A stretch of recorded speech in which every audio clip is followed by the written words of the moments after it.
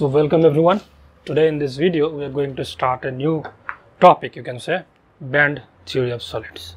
Now this band theory of solid has a special importance in solid state physics, and in general this topic is quite important for your interview purpose also, as well as for your NET exam also. So it is very important to understand this particular topic. So you can write the title, band theory of solids. Now before we go to this band theory of solid, we have to know certain more theory. So why did we require this band theory of solids? We had our free electron theory. Okay, so basically free electron gas model was primarily introduced. Free electron gas model. So this free electron gas model was introduced to describe metals, and this was purely a classical model, you can say. So in free electron gas model, several classical approach was taken. We took some classical theory related to this ME distribution we took. Then we also took some quantum theory as well.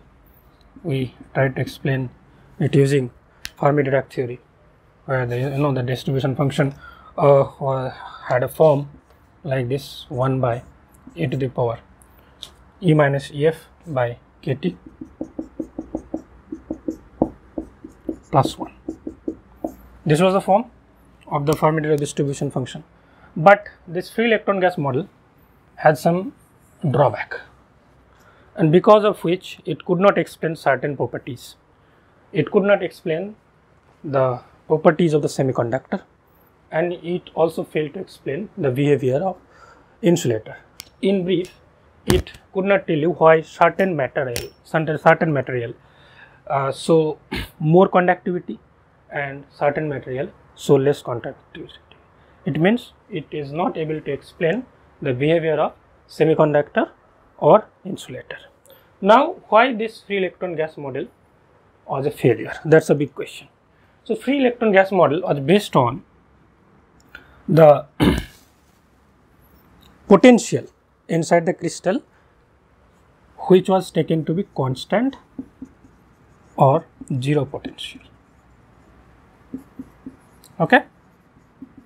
So if you consider the inside of a material as per this free electron gas model, it had constant or zero potential, and the electrons could freely move in this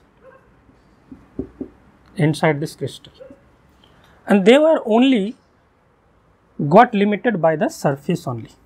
Other than that, there was nothing to stop their motion, and this oversimplification led to the failure of free electron gas model. Now, to explain certain phenomena which could not be explained by using free electron gas model, this thing got modified. So instead of constant or zero potential, here it was considered that the potential offered by the crystal atoms are constant or even zero potential. So these electrons could freely move according to this free electron gas model. That is why the name free electron gas model. Now, to overcome this failure, band theory of solid was introduced, and in band theory of solid, instead of this constant or zero potential, some other potential were taken. Now, the exact form of the potential is quite complicated. No? So to simplify it, some kind of periodic potential was considered, and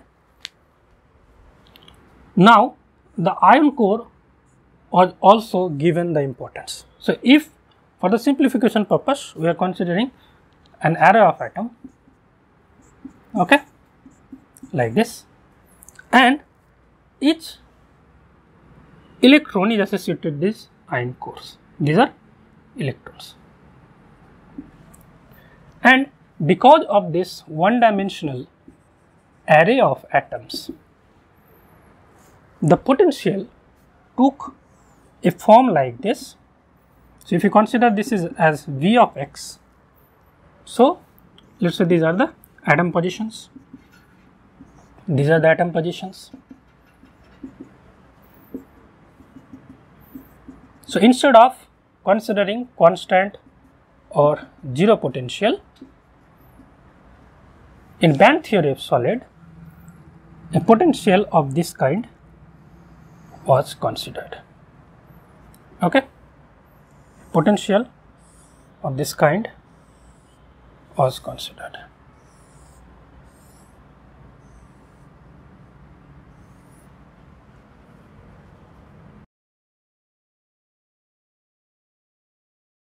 Unacademy is India's largest online teaching learning platform. You can prepare for various competitive exams like csir-net, GATE, JEST, IIT JAM, TFR.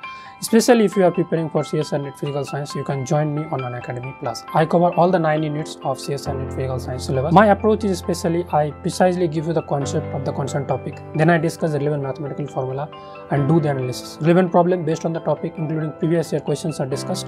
Homework and assignments are also given. This is my profile, and if you want to join my Unacademy Plus courses, you can enroll for this course. And if you are new to this Unacademy platform, you can take Unacademy Plus subscription using our referral code FELIXHUB, and Unacademy will give you 10% off. So take the Unacademy Plus subscription today and put your feet one step ahead towards reaching your goal. Thank you.